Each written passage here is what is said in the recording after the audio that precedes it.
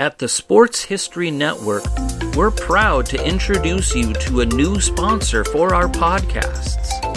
It's Home Field Apparel, your premium collegiate apparel brand right out of Indianapolis. They've got incredibly comfortable t-shirts, plus they're officially licensed with vintage college designs. They have over 150 plus colleges available now and always adding more. Homefield digs through the archives and history of your school to find unique logos, mascots, and moments to make thoughtful designs for your school. When you shop today, new customers can get a 15% discount off their first purchase using the promo code SPORTSHISTORY at checkout. You can learn more at homefieldapparel.com.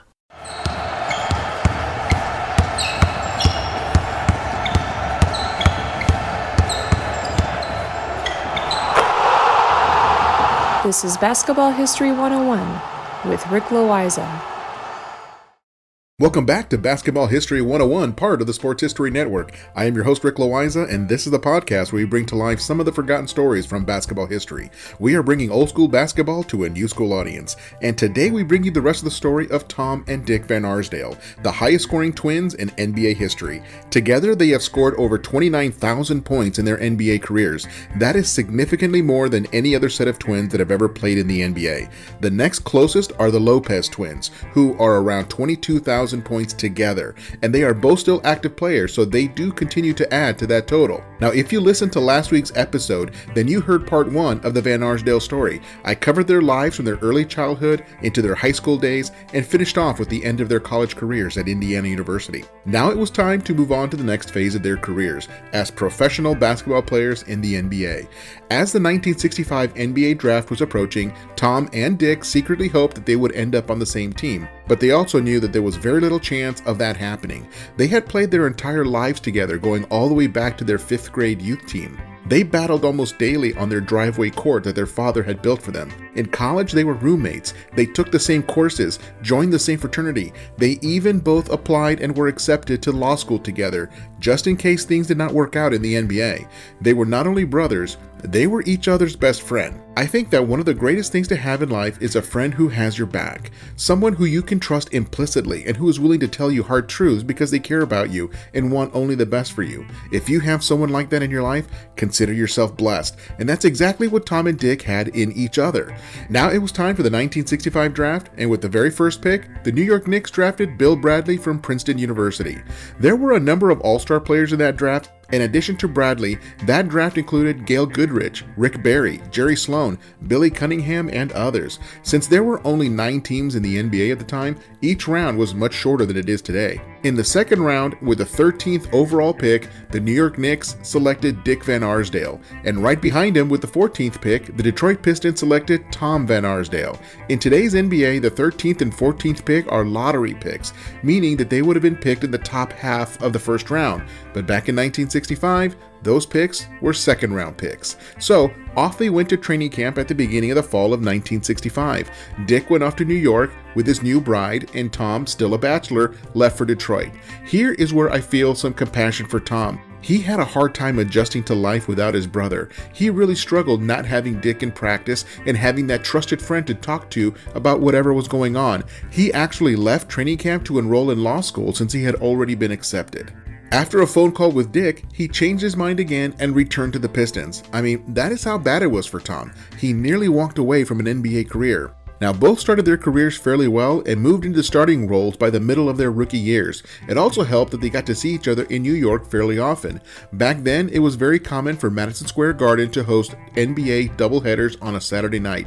Basically, 4 of the 9 NBA teams, including New York, would play a doubleheader. That means that a fan could see 2 NBA games for a single ticket. And it was a great way to make money because they often sold out these games. It was common for a team like the Lakers or the Pistons to travel to New York York, not to play the Knicks, but to play the Royals or the Celtics as part of the doubleheader. So Tom ended up playing in New York a lot, and that gave him the opportunity to catch up with Dick. The other thing that they did together, again, because they did almost everything together, is that they both joined the Indiana Air National Guard. The Vietnam War was still raging, and many of America's young men were being drafted and sent over to Asia to fight. Most NBA players were exempt from being drafted because the US military has a rule that anyone taller than 6'6" was deemed too tall for the military and a potential liability on the battlefield. But the Van Arsdales were 6'5", so they were very much eligible. By joining the Air National Guard, it allowed them to serve while reducing the chances of having to go to Vietnam. But the commitment required them to train in Indiana 1 weekend per month and 2 weeks during the summer. Practically speaking, they missed about 5 or 6 games every season due to their military commitment. It also allowed them to be together on those training weekends. Because of their height, they were a bit undersized to play forward in the NBA, so they both would have to go back and forth between playing small forward and shooting guard. They had to develop their guard skills because up until the NBA, they were both power forwards. In the NBA, they were never superstars. I mean, in today's NBA, 93% of players never become all-stars. But here is a quote by Hall of Famer John Havlicek of the Celtics in describing the Van Arsdale twins. Quote, "There were guys playing professional basketball that had more talent than Dick and Tom, but I can't think of many players who played the game any harder than they did. Dick and Tom were a classic example of what happens when someone wants something and works as hard as they can to get it." Unquote. Here is another quote by Hall of Famer Billy Cunningham. Quote, "They weren't spectacular in the sense that they made amazing plays or excited the crowd with their skill. They just played their tails off. You almost had to be on the court with them to fully appreciate what they did." Unquote. At the end of their rookie years, they both made the 1966 NBA All-Rookie team. Dick had averaged 12 points per game and 5 rebounds. Tom averaged 11 points per game and 4 rebounds. They each had solidified their positions as starters on their respective teams. They were legitimate NBA players with bright futures. Now this is a good place to take a break, and I'll be right back with the rest of their NBA careers.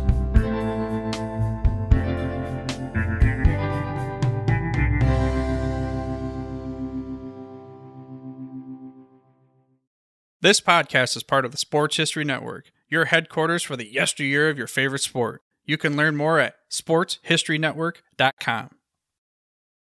At the Sports History Network, we're all about sports yesteryear, and so we're so pleased to introduce you to Row 1, an online memorabilia gallery and shop that brings your sports history to life anywhere. The Row 1 gallery includes over 5,200 gorgeously reproduced prints of team posters, game program covers, game tickets, advertisements, and more in baseball, pro and college football, pro and college basketball, and more. And any gallery item may be printed in a variety of sizes on wood, metal, canvas, acrylic, or poster paper.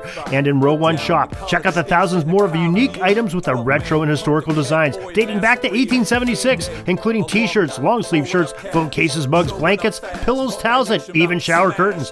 Go to sportshistorynetwork.com, ROW1, for access to the full Row 1 catalog and for gallery prints and gift items, plus get a 15% discount off all prints on the Row 1 Pictorum Gallery with coupon code SHN15. Follow the link on the show notes.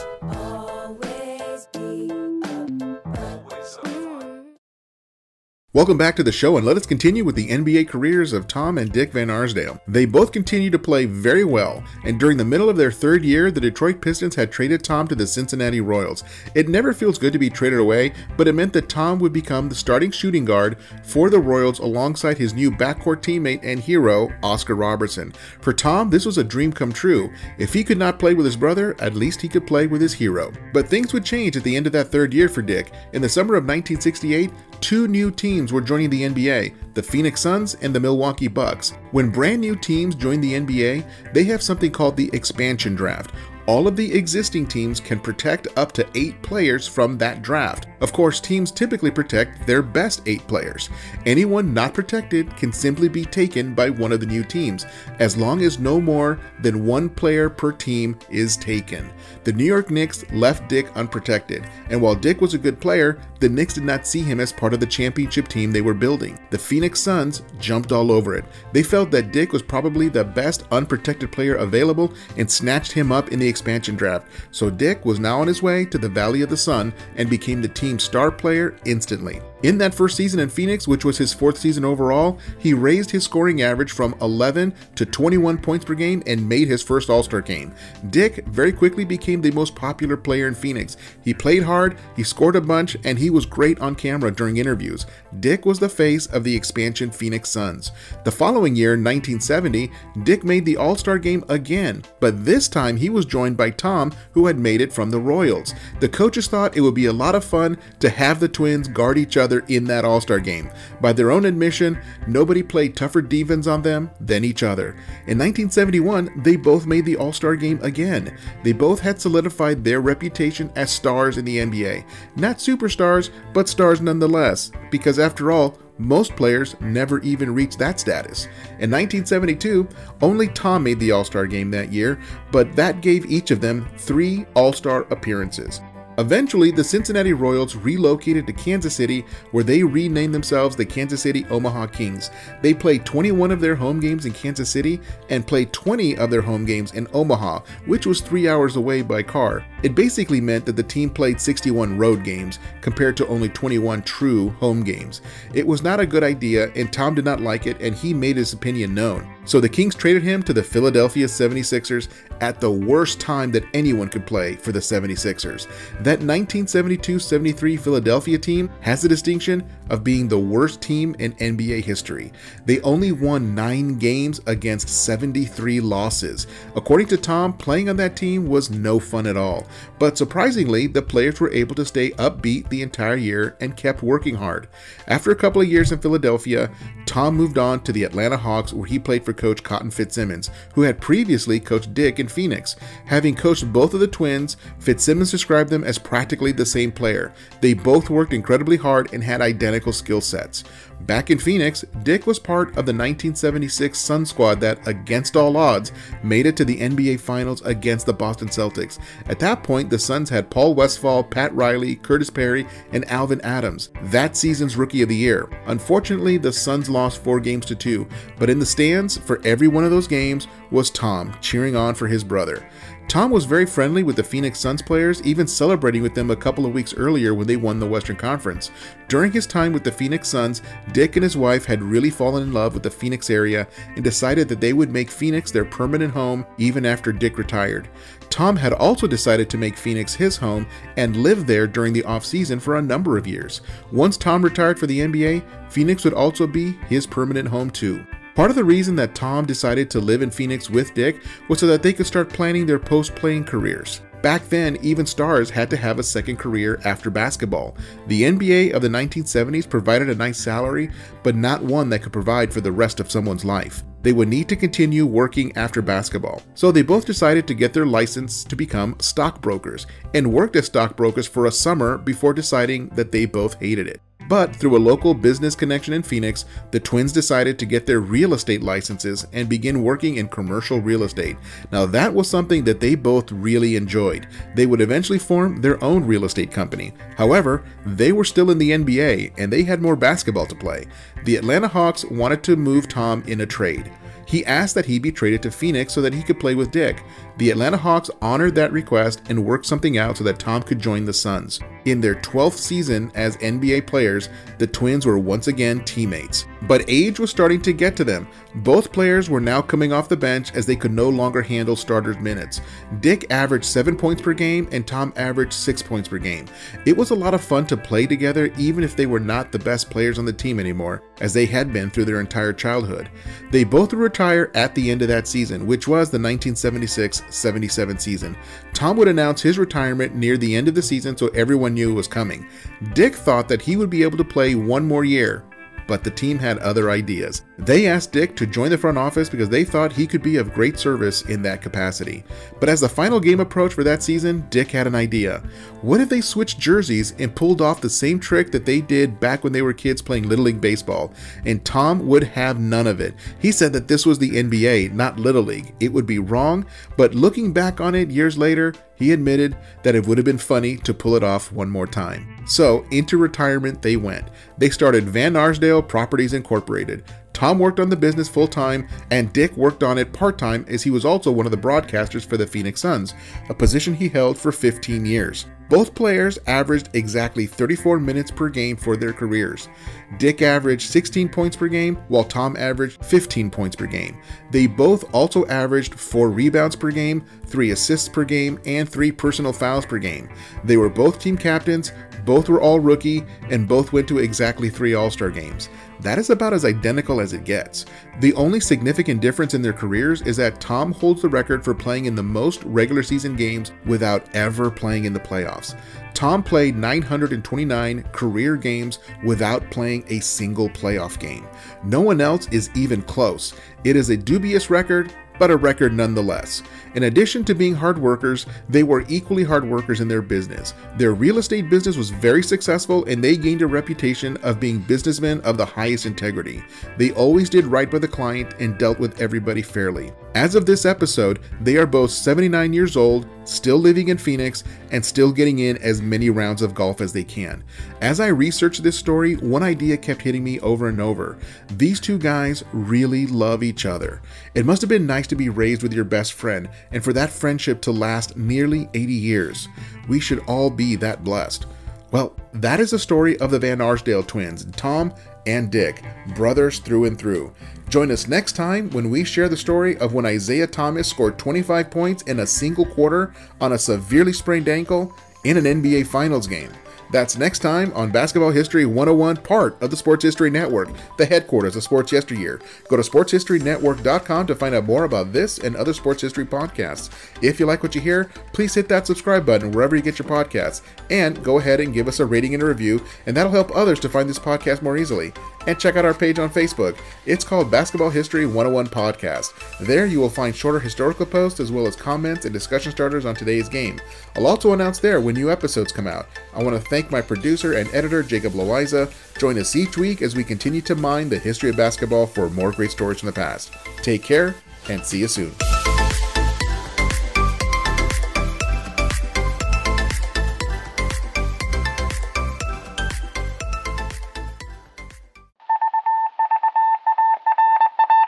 It was just another ordinary day in the offices of the Pittsburgh Guardian newspaper circa 1924. But for Marla Delft, assistant editor, everything was about to change. For she was about to discover the awesome attractiveness of Row 1 brand retro sports paraphernalia items thanks to Orville Mulligan, sports writer. And there it is. Wow, Orville, that's really the bee's knees. Isn't it just?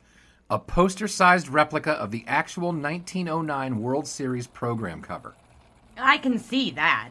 But where did you get it? And where'd you get it framed? I ordered it from the Row 1 website, where over 6,000 items of sports memorabilia from the 1880s to the 1990s are available for reproduction, in multiple sizes and in several different materials, with over a dozen styles of frame to choose from for prints like this. Well, I'm sure Mr. Delft would love to put up more of these in the office. But I'm equally as sure they're beyond this newspaper's budget. Not at all, my dear Marla. See for yourself. Go to sportshistorynetwork.com/row1. sportshistorynetwork.com/row1. Oh my, these are good prices. Oh, and look at this stuff. Oklahoma-Nebraska football, college basketball art, Michael Jordan items. And so it retro was that sports Marla Delft advertisement discovered the placards. splendiferous magic of Row 1 sports memorabilia, arts, and prints. You can too by visiting sportshistorynetwork.com/row1. That's ROW1 today for access to the full Row 1 catalog of gallery prints and gifts like t-shirts, long-sleeve shirts, telephone cases, coffee mugs, blankets, pillows, towels, and even shower curtains. Act today for 15% discount off all prints with coupon code SHN15 and 20% off all other items with coupon code SHN20 at checkout. And keep your dial locked to the Sports History Network for the exciting chronicles of the 1920 sports world in Orville Mulligan, sports writer. Coming soon.